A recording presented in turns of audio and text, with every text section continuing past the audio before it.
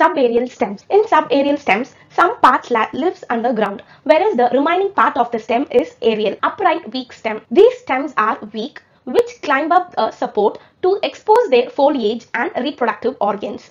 Examples: twinners. These are very long, slender and very sensitive and coil around an upright support on coming in contact. Examples: lab and dolichos. And then climbers. These have a weak and flexible stem which climb up a support with the help of certain clasping and clinging structures. And the second one is prostrate weak stems. These weak stems take support of the ground for spreading as growth occurs. Trailers. They trail along the surface and do not climb up. Runners. These are subaerial weak stems that grow horizontally along the soil surface. Example: cynodon, centilla, oxalis, etc. Subaerial stems. In subaerial stems, some part lives underground, whereas the remaining part of the stem is aerial. Upright weak stem. These stems are weak, which climb up a support to expose their foliage and reproductive organs. Examples: twinners. These are very long, slender and very sensitive and coil around an upright support on coming in contact. Examples: lab and dolichos. And then climbers. These have a weak and flexible stem which climb up a support with the help of certain clasping and clinging structures. And the second one is prostrate weak stems. These weak stems take support of the ground for spreading as growth occurs. Trailers. They trail along the surface and do not climb up. Runners. These are subaerial weak stems that grow horizontally along the soil surface. Example: cynodon, centilla, oxalis, etc. Stolons. These subaerial weak stems are horizontal or branched runners with long internodes which can pass over small obstacles. Examples: Fragaria verica. And then offsets. These weak stems are one internode long, stout, slender and run horizontally and terminate in a bud at a short distance that develops into adventitious root. Example: pistia. Underground stems. The stems of some lie below the soil surface. They are non-green, store food as means of perennation and vegetative propagation. Rhizome. It is a prostrate thick stem growing horizontally beneath the soil surface. It has distinct nodes and internodes. The nodes bear small scale leaves with buds in their axils. Example: Gingiber officinalis and banana. These are non-green slender stems that grow horizontally in the soil and ultimately come out to form new aerial shoot. Each sucker contains one or more nodes with scale leaves and axillary bud. Comb. Comb. It is a swollen condensed form of underground stem which grows in the vertical direction in the soil. Tubers. It is a swollen terminal end of underground stem branches. Each tuber has many notches on the surface called eyes or buds. These are actually reduced form of internodes which can grow into new plants. Example: Solanum tuberosum. And then bulb. Bulb. It is a highly reduced disc-like stem. It bears a large number of fibrous adventitious roots at the base. Leaf bases form the bulblets. Example: Allium cepa and then Allium sativum. Branches of the stem. The stem may be branched or unbranched. Branching in stem may be dichotomous and lateral. The dichotomous branching occurs by the division of apical growing point or bud into two equal parts in a forked manner. It occurs in lower plants, cryptogams, and then higher plants in Canscot pandanus. The lateral branching occurs from the axillary buds of the nodes. Example, pinus, grapevine, etc. And this lateral is divided into two. One is racemose, another is cymose. This cymose is divided into three: uniparous chyme, biparous cyme, and then multiparous cyme. Functions of stem. Primary functions. Stem perform various primary and secondary functions. Now let us see about primary function. It bears leaves, fruits, flowers, seeds in position.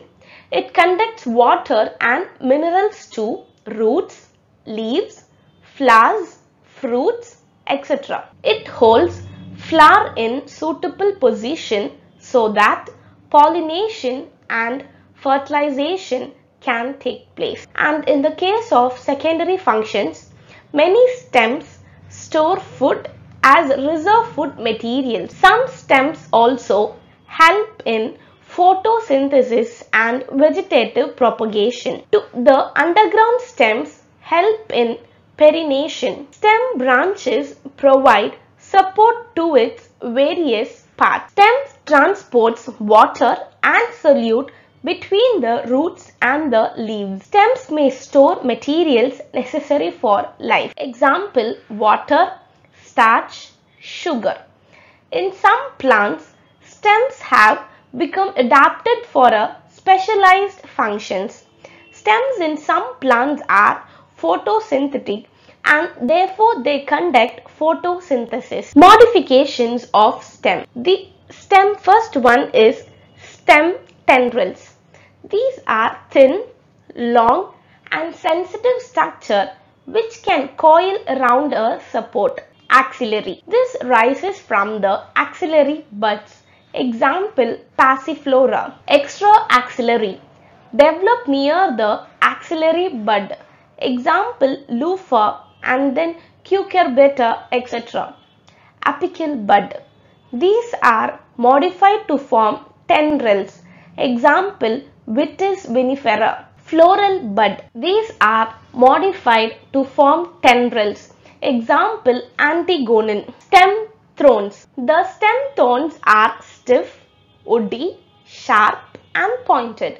They develop from the axillary bud. They protect the plants from browsing animals.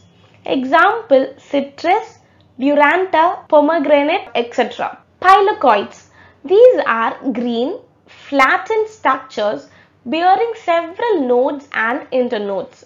The true leaves are reduced to spine or scales. They show unlimited growth. Some paloclates also store food and water. Piloclates are example of some xerophytic plants. Example, Opentia. Cladodes. They are green, photosynthetic stems, generally one internode long. These develop by modification of only stem branches of limited growth and are green. The true leaves of the plant are reduced toxicales or spines. Example, ruscus and asparagus bulbils. These are modified vegetative or floral buds arising in the axial of scale or foliage leaves. The bulbil helps in vegetative propagation. Example, lilium, agave, oxalis, etc. The leaf. Parts of the leaf. The leaf is a lateral, generally flattened structure borne on the stem. It develops at the node and bears a bud in its axial. The axillary bud later develops into a branch. Leaves originate from shoot apical meristems and are arranged in an acropetal order. They are the most important vegetative organ for photosynthesis. A typical leaf consists of three main parts: leaf base, petiole and lamina. The leaf is attached to the stem by a leaf base. Leaves originate from apical meristems and are arranged in an acropetal order. Leaf base. The leaf is attached to the stem by the leaf base. In monocots, the leaf base is said to be sheathing as it expands and partially and wholly surrounds the stem. In dicots, the leaf base bears two lateral outgrowths called as stipulus. Petiole. It is the stalk of a leaf. The leaf blade towards light. Petiole rises the lamina high to the level of stem so as to provide maximum required exposure to light. Lamina. The lamina or leaf blade is the green, expanded part of the leaf with veins and veinlets. It has a prominent median vein called as the midrib. The lamina is the seat of photosynthesis, gaseous exchange, transpiration and other metabolic activities. Surface and extent of incision of lamina varies in different leaves. Veins provide rigidity to the leaf blade and acts as a channel of transport for water, minerals and food materials. The shape, margin, apex, surface and extension of incision of lamina varies in different leaves. Venation. The arrangement of veins and the veinlets in the lamina of leaf is called as venation. When the veinlets form a network and the venation is termed as reticulate venation. When the veins run parallel to each other within a lamellae, the venation is termed as parallel. Leaves of dicotyledon plants generally possess reticulate venation, while parallel venation is the characteristic of most monocotyledons. Simple and compound. Simple leaves. A leaf having a single or undivided lamina is called as simple leaf. An axillary bud is always present in the axial of the leaf petiole and stem. The lamina can have various types of incisions which may reach up to half, more than half or near the base or midrib. In compound leaf, the incision of the blade goes down to the midrib. The leaf is broken up into a number of segments called as leaflet. A bud is present in the axial of petiole in both simple and compound leaves. Compound leaves is divided into two: pinnately compound leaves and pinnately compound leaves. In these leaves, the incision of lamina is directed towards the midrib, which is known as rachis. Leaflets are arranged on both sides on the rachis. Example: in palmately compound leaves, the leaflets are arranged at or attached at a common point, that is, at the tip of petiole as in silk cotton. Phyllotaxy. The pattern of arrangement of leaves on the stem or branch is called as phyllotaxy. It helps to avoid overcrowding and provides every leaf with optimum sunshine. The three types of phyllotaxy are alternate, opposite and hold. Alternate phyllotaxy means a single leaf arises at each node in alternate manner. Example: China rose, mustard and sunflower plants. Opposite phyllotaxy means a pair of leaves arises at each node and opposite to each other. Example: Calotropis and Sidem guajava, hold pilotaxy. If more than two leaves arise at a node and opposite to each other are called as hold pilotaxy. Example, Alstenosia. Modifications of leaves. Leaves of plants are modified to perform different functions in addition to their main function, that is photosynthesis. Leaf tendrils. These are thread-like sensitive structures which can coil around a support to help the plant in climbing. Example, wild pea. Pylode. It is a green, short-lived and a flattened petiole or rachis of the leaf which performs the function of photosynthesis. Example, Australian acacia. Bladder. The segments of the leaf modify into bladder-like structures which trap small insects present in the water. Example, bladder oat. And then pitcher. It is a petiole modified into a tendril to hold the pitcher upright. The leaf base is expanded to carry out photosynthesis. Example, Nepenthes. Leaf spines.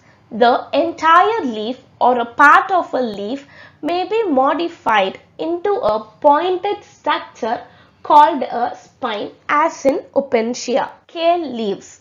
These are thin, membranous leaves found at the nodal region. Each scale leaf contains an axillary bud in its axial. Example, Gingiber officinalis. Functions of leaves. The structure of leaf is optimized for absorbing light and carrying out photosynthesis. And photosynthesis is a process that plants used to produce their food. Transpiration is also a function of leaf. Transpiration is loss of water and exchange of carbon dioxide in return. The inflorescence. A flower is modified shoot wherein the shoot apical meristems changes to floral meristems. When a shoot tip transforms into a flower, it is always solitary. The arrangement of flower on the floral axis is termed as inflorescence. Depending on whether the apex gets developed into a flower or continues to grow, two major types of inflorescence are defined: racemose and cymose. In racemose type of inflorescence, the main axis continues to grow and the flower are borne laterally in acropetal succession. In cymose type of inflorescence, the main axis terminates in a flower, hence it is limited in growth. The flowers are borne in a basipetal order. There is also a special inflorescence. It mainly involves highly modified and densely crowded inflorescences. The special type of inflorescence can be divided into three types: Cyanthium, Verticillester, and then Hypanthodium.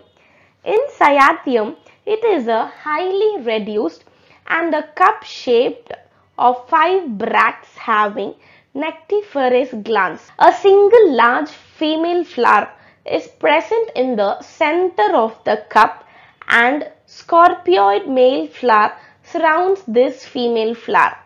Every male flower is represented by a single stalked stamen borne in the axial of scaly bracts.